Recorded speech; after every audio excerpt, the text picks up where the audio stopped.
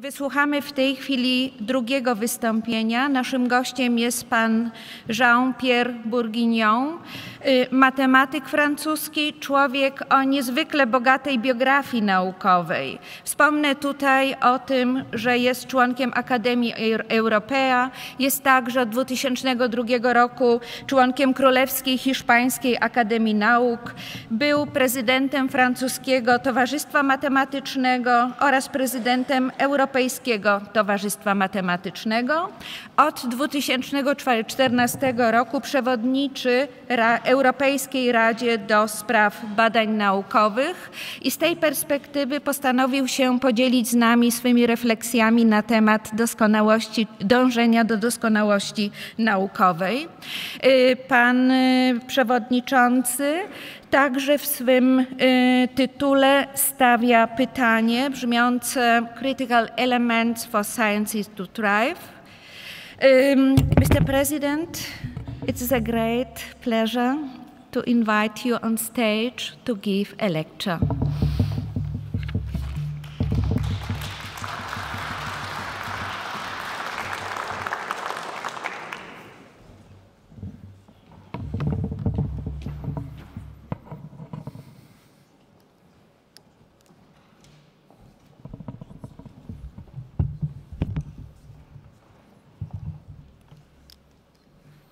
Honorable Ministers, Magnificences, dear colleagues, thank you for inviting me today to speak at this conference, which is clearly very important for the future of higher education and research in Poland. I understand that it is taking place during a time of intense reflection about how to develop further science in Poland based on analysis of the past. And no doubt you will be receiving lots of advice and recommendations, not least from a peer review being carried out under the lead of the European Commission's Policy Support Facility.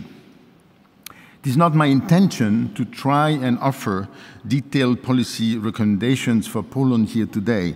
However, I would like to make some observations about the process of reform in general, and then to set out some basic principles which I believe are instrumental to make individual scientists thrive, principles which I think have a form of universal relevance. Firstly, from my years-long experience of taking part in and seeing reform efforts around the world, I would like to suggest that there is no one set of institutions and policies which you can take off the shelf and set up in a given country, here Poland, which will guarantee the outcomes you want. So you should be aware of generic advice. Each country faces a different set of conditions, a different history which has shaped its institutional environment. As a result, in a given country, policymakers need to create the conditions in which researchers working there can flourish. This is not just my opinion.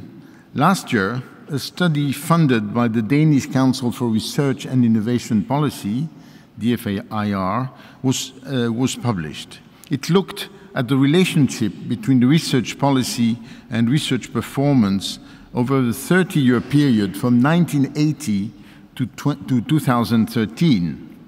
It found that there was a stable group of top-performing countries over this period, but that this group is, I quote, very diverse in terms of how the national science systems are organized and funded.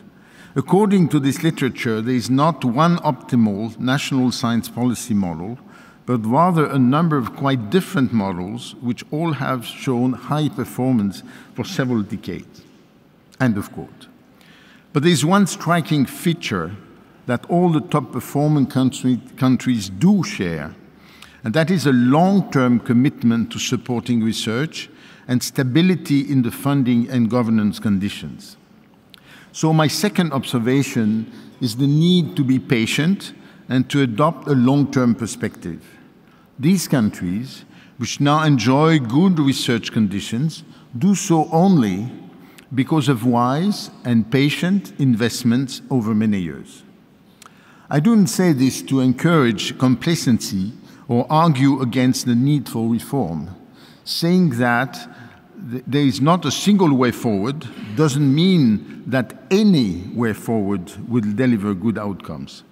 But it can take many years for the actors in a system to react to the incentives and structures put in place around them. As a result, such a commitment cannot be the project of a single minister or ministry. There must be buy-in across governments and in the long term by the scientific community. Too often, we see a kind of boom and bust in research funding in certain countries as administrations change. My third point, such a commitment should aim at making the national system become at some point competitive through national resources, and in the European context, be able to twin in the right way with others, in particular as far as researchers are concerned. In 2014, the overall gross domestic expenditures on research and development, so-called GERD, G-E-R-D, in the European Union was 284 billion euros, about 100 billion of which was spent by the public sector. In the same year, the European Union support to research and innovation was around 9 billion euro. That is less than 10% of the total public spending. It is therefore obvious that, with its present size, the EU support to research cannot address alone all of the issues facing science in Europe.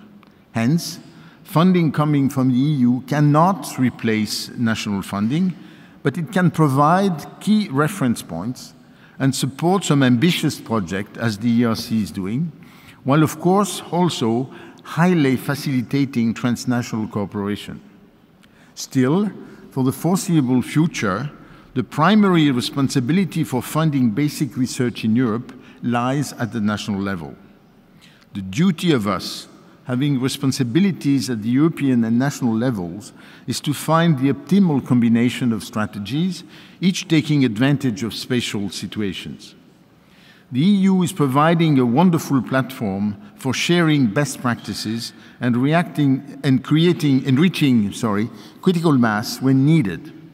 Its programs must be fit for these purposes, and the scientific community must make its voice heard to achieve that. So far, I've suggested that Poland needs to make a national commitment to research, to develop its own solutions, and to give them time to work. I now turn to the critical elements I believe allow individual scientists to thrive. There are three main elements. First, we must not forget that the most essential element is the researchers themselves, the human beings that make things work. The second element I want to emphasize is the need for researchers to have the time and freedom to explore new knowledge. And third, I would like to stress the need for diversity, risk-taking, and interdisciplinarity in science. During my time in Brussels, I've been very struck by the way policymakers of all nationalities talk about research. They talk a lot of structures and systems, of synergies, critical mass, and linkages, of ecosystems and societal challenges. There are lots of references to GERD and BERD and the R&D intensity and numbers of publications, but very little discussion of the work of scientists themselves and what makes young people decide to do research. So let me stress again that for me, one of the critical elements for the performance of a research system is to give room for initiative to the right people, attracting some of them and retaining others. Without the right basic conditions for researchers, the quality of research is affected. Anybody entering a demanding working environment, such as ours, wants to be assured that there is a chance of a career, of advancement, of reward. We should not be surprised to see when the basic conditions are not met, the best researchers simply leave to carry out their research elsewhere or leave research altogether. Any country or region which wants to develop its science therefore needs to get these basic conditions right. In particular, we need to plot out a sustainable career path for talented young researchers from wherever they come. In some countries, this has to be invented. We must consider employment and working conditions, open, transparent, and merit-based recruitment, without forgetting, of course, an improved position for women in research. You should remember that presently, 26% of the workforce in research consists of women. This can only be achieved in an appropriate balance if found between competitive and institutional funding. We must look at ways to enhance the training, skills, and experience of researchers in Europe. We must give consideration to the possibility of reconciling professional and private life. Most of all, we need to consider researchers not just as researchers, but as people. For young researchers, having the possibility of being exposed early to other research environments is critical, provided they can do that without having to rush from one-year position to the next, a situation which leaves no room for maturing some scientific reflection and constructing a personal strategy.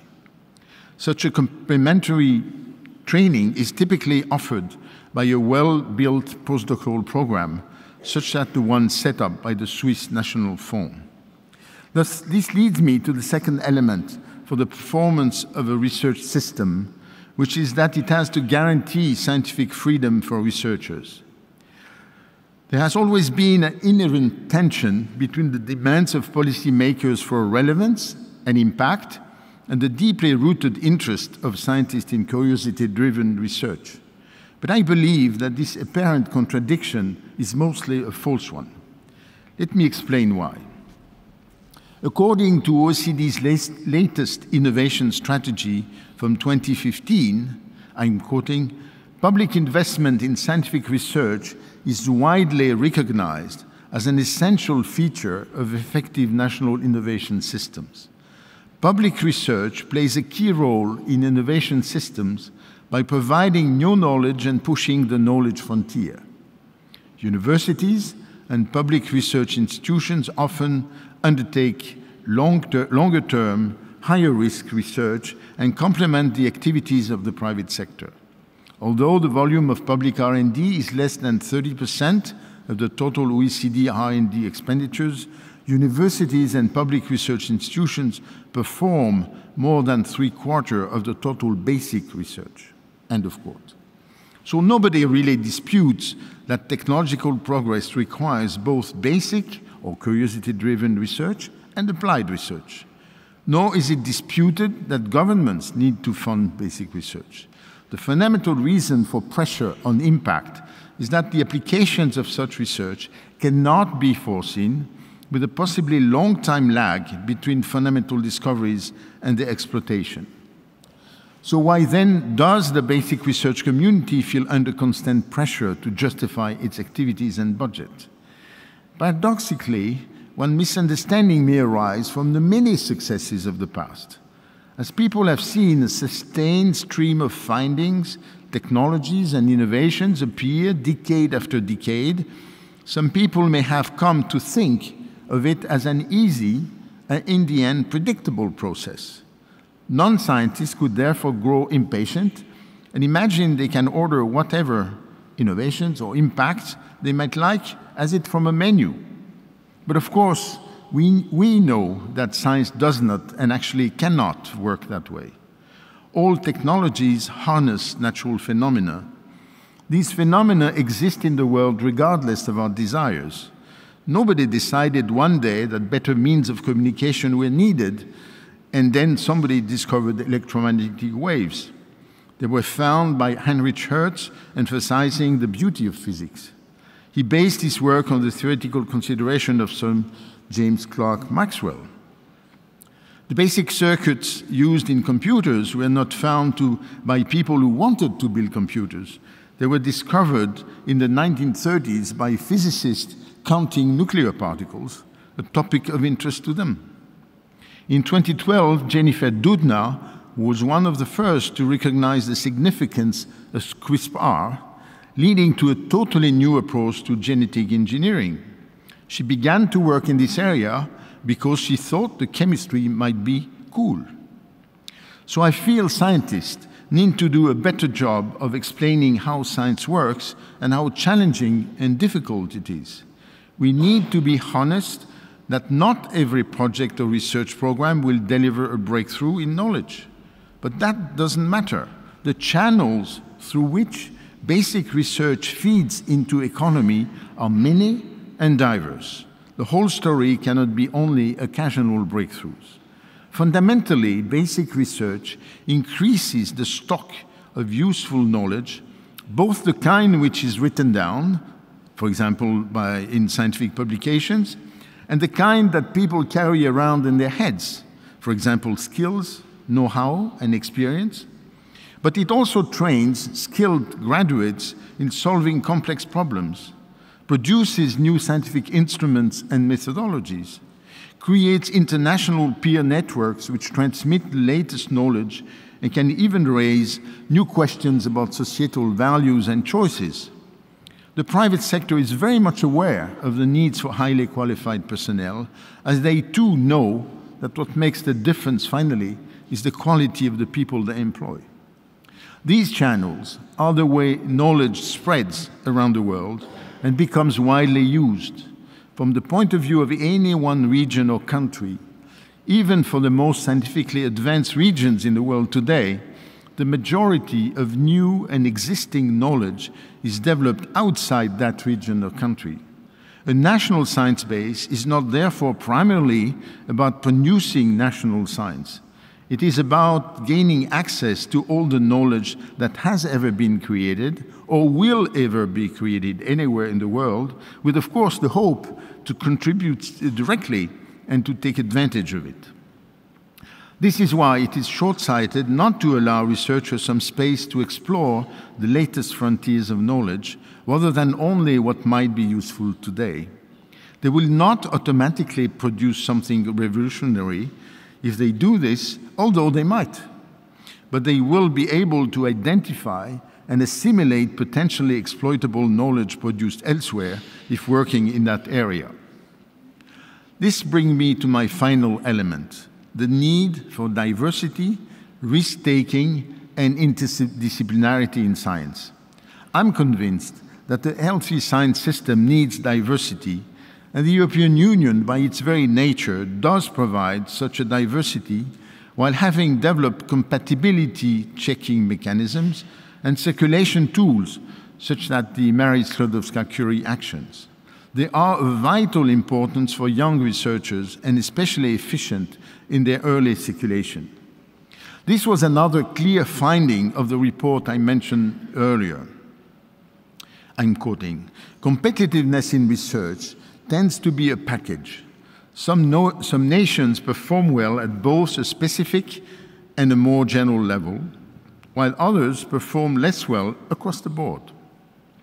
With very few exceptions, all leading scientific nations, both smaller ones, such as Switzerland, Denmark, and the Netherlands, and larger ones, such as the US and UK, are thus world-leading not only overall, but also in many individual scientific disciplines. This indicates that excellence in individual disciplines or fields of research is hard to attain without a system that supports excellence at a more general level." End of quote.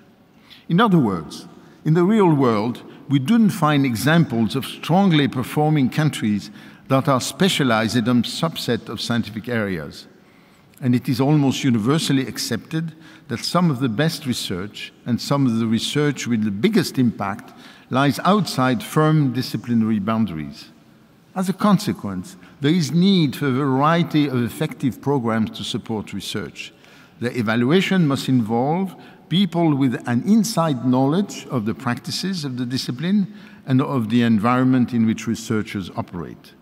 But ensuring scientific freedom and diversity is not just an issue for policymakers and funding bodies. In each country, the scientific community must also look at itself. We, scientists, cannot ask for scientific freedom from the funders and then tie our hands behind our backs. And if we are honest, we must recognize that the academic community tends to be conservative. The quality of the selection mechanisms in the system is therefore one of the most decisive factors. The whole evaluation process is founded on the capabilities and caliber of the evaluators and reviewers. They need a wide understanding of scientific developments. They have to be broad-minded and not to adhere to rigid schools of thought. The criteria and guidelines that funders such as us give to research leaders also matter for the evaluation process, but also for other processes like hiring and promotion decisions. Because we can be conservatives not just in terms of science, but in what we regard as the right way to do science and the right type of scientific career. So, in conclusion, I'm very pleased to see that Poland has embarked on the important journey of reflecting on the organization of its higher education and research system. For me, it is very important that they be considered in their close interaction. I am aware that you have traveled a long way already, but such an endeavor is necessarily a long-term effort and will require long-term commitments. If you were expecting from me some secret source or shortcut, I have to disappoint you, as I just know none. It can take years to create even one school attracting top researchers in the world. I would like to give you one example in my own country and my own discipline of a very worrying situation which was turned around and led to great success. In the 70s in France, the creation of computer science departments in universities was made almost exclusively by taking away positions from mathematics departments. This led to an almost full stoppage of the recruitment in mathematics departments. In the early 1980s, I was personally confronted with this situation as I was chairing the National Committee for Mathematics in the CNRS, and the number of positions which could be attributed every year was very small. In 1987, mathematicians organized a national conference entitled Mathématiques à venir, Mathematics to Come, aiming mainly at politicians and journalists to convince them that the French capacity to develop mathematics at the highest level was in great danger. It was the first effort of this type ever made in the country. The event was met with considerable success, while the main newspapers were devoting special pages to speak about the challenges of mathematics. Its conclusion became the basis for the decision taken shortly after the re-election of François Mitterrand as President of the Republic, to give back to mathematics the positions taken away, as a consequence of the creation of a directorship dedicated to mathematics in the ministry, the first of its kind. This led to a steady flow of hirings of mathematicians in the next 10 years, with the possibility of offering them some career perspectives. This produced a wealth of very successful mathematicians, in particular specialists of probability theory and nonlinear partial differential equations, two domains which had not been developed so widely, among whom Fields medalists Wendelin Werner and Cédric Villani. This proves that changing the trend can be done. There are institutions which prove themselves as magnets, most of the time by combining great scientific leadership by some outstanding individuals and quality facilities with the appropriate flexibility to accommodate the needs of top research. You certainly have several difficult decisions ahead of you. I wish you all the best in your efforts, and I have no doubt that if, after having embarked in the right directions, you maintain your efforts and commitment, you will get to where you want to be. Thank you very much.